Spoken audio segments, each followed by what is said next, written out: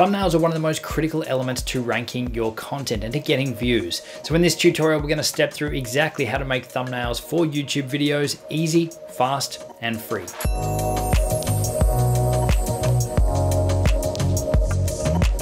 Hey, it's Justin Brown here from Primal Video, where we help you amplify your business and brand with video. If you're new here, make sure you click that subscribe button, and all the links to everything we mentioned in this video, you can find linked in the description box below.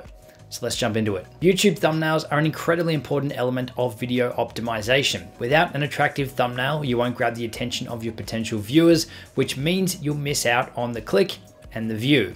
So fortunately though, there are free ways to easily create effective thumbnails. In this video, we're going to run through a full custom YouTube thumbnail tutorial so you can follow along step by step. Now we're going to step through exactly how we used to do it before we started outsourcing our thumbnails. So while it is a simple process to create your own, if you are interested in outsourcing, then I'm going to share with you exactly how we do that at the end of this video. Now probably the biggest misconception is that you need to be using apps like Photoshop to create your thumbnails. So if you've got Photoshop and you know how to use it, then by all means, definitely go for it, but you can definitely do it without Photoshop. Simple apps like even Keynote and PowerPoint are fantastic for creating thumbnail images. Mike used to create most of our thumbnails just using Keynote, but the process is nearly identical using a free online service like Canva that'll work across all platforms. So today we're going to use Canva because it's so simple to get great results fast and it's completely free. Okay, now if you're creating thumbnail images with yourself in them, meaning that you're going to be pulling a freeze frame out of the video you've created, it's a good idea to, at the end of your recording, just go across the end here, to actually pose for a few different thumbnail images. So what I'll do to start out with is I'll do the cheesy smile, point at some stuff, give a couple of different options so that when I'm coming through here to find the thumbnail image for our video, then I can just take a screenshot or export a freeze frame from here. Much easier to find than one that's back through here, partway through a sentence or something, trying to find something that looks half decent. So always at the end, try to pose for something, pull a few different faces, point at a few different things so that you've got some options. So for our example here, we'll just use this one here. Now if you're using VLC to play back your videos, you can just choose video take snapshot and that will save out that freeze frame for you. Or you can make the video playback bigger and just take a screenshot of your screen here and use that as your image. So if you're on Mac, that's Command-Shift-4, or if you're on Windows, you can open up the snip tool.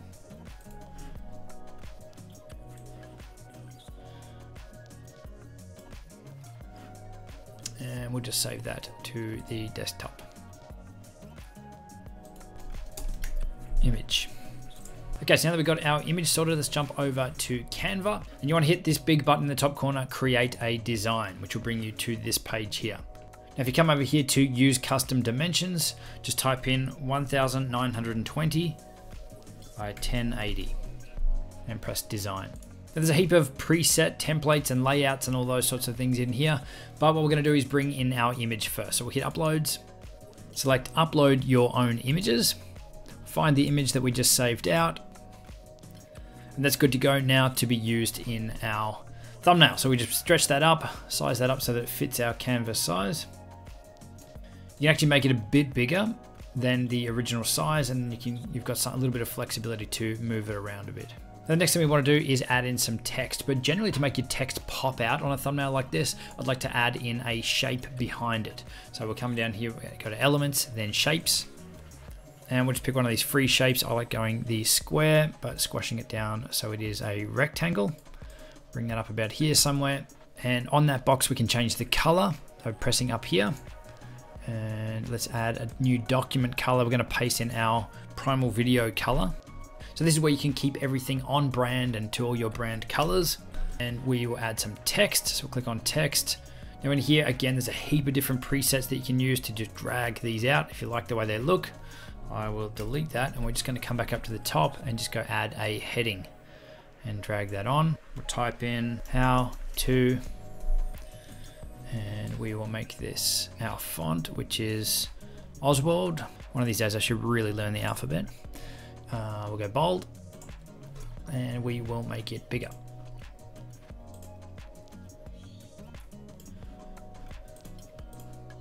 And I'll resize this box down a bit.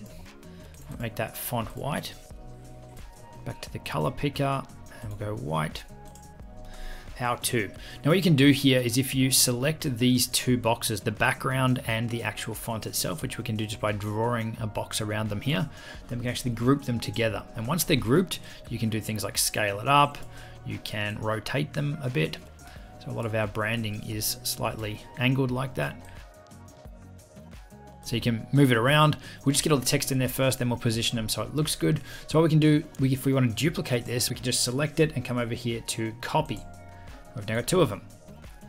So we can now go how to edit faster.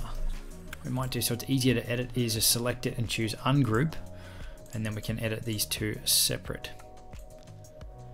So we'll stretch this out so it fits, edit faster. We can then resize the box.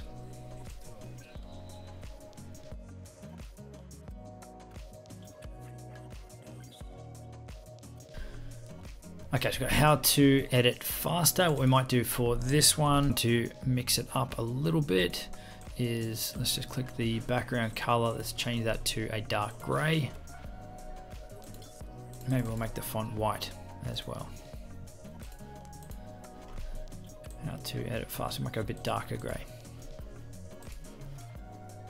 So you can either pick the preset colors here, or you can add a new color, and here's where you get to dial it in. Cool, how to edit faster. So what we might do here is just reposition our background image. We might scale it up a little bit more and move it over just a touch. Then we've got more room for the text up in this corner. And again, we can change the angles on them.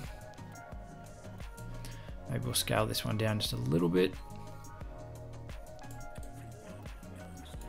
How to edit faster. Now you can also bring in other graphics and things as well.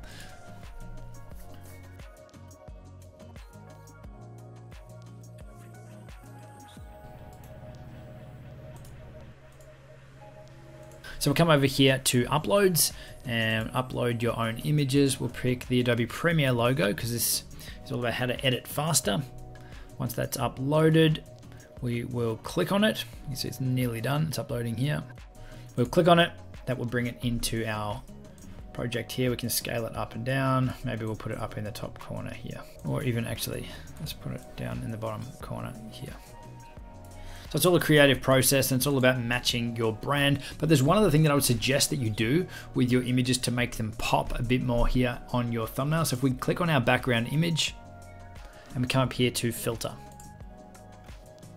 and we go to advanced options, obviously you can adjust your brightness, your contrast, saturation, tint. There's a heap of different options in here, or there's preset filters. Think of these like Instagram filters that you can apply to your thumbnails as well. What I suggest is that you keep it on normal, depending on how good or bad your photo is, and I would boost the saturation just a little bit so that your colors pop a bit more. And keep in mind that most people are going to be viewing these pretty small on their screen or on their phone. So it doesn't actually matter if it's probably a little bit over the top in this case, because it's going to look good when it's much smaller. And the other thing you can do is to sharpen it up a little bit.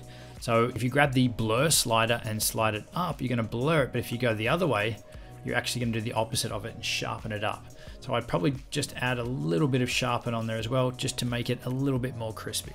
So those are the primary ones that I would suggest you play with, but feel free to adjust the brightness, the contrast, and make any other corrections or adjustments to your image to get it how you'd like it.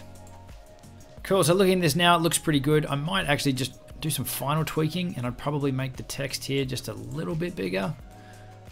Okay, that's looking pretty good. But just to give you an example of the thumbnail images, most people are actually going to be viewing it at this sort of size.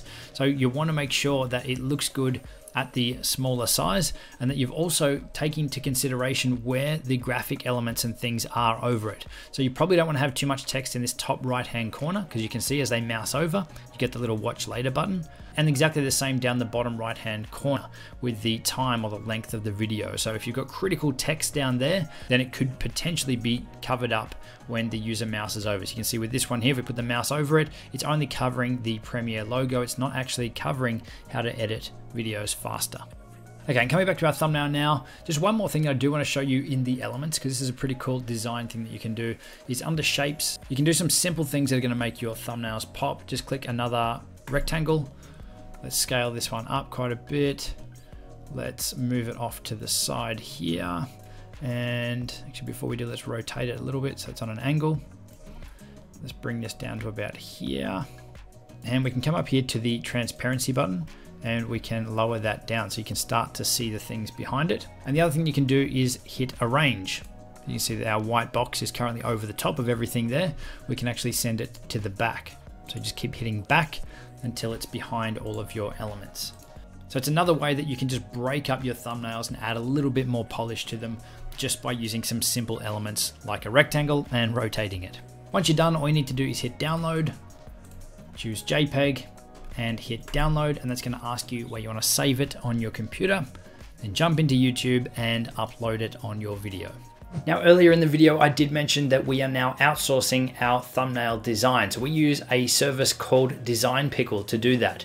So they're a subscription design service where you pay a monthly fee and you get unlimited design. So it works great not just for thumbnails but really any Instagram, any social graphic, branding, PDF guides, banners, really any graphic design work that you need. So that's what we're currently using to outsource our graphic design work. And there's obviously links in the description below if you're interested in checking that out. So now that you've got your thumbnail template sorted, another powerful element of branding is animated titles and introductions. And it's not as hard as you might think. Check out the videos linked on screen for a heap more information on those, and I'll see you soon.